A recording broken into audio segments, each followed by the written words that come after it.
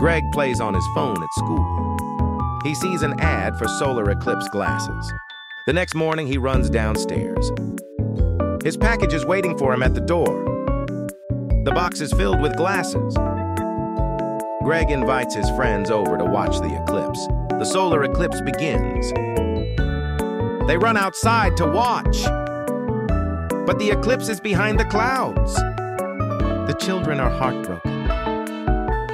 Later, Greg's mom discovers the bill. She sends Greg to his room. He has to break his bank to pay his mom back.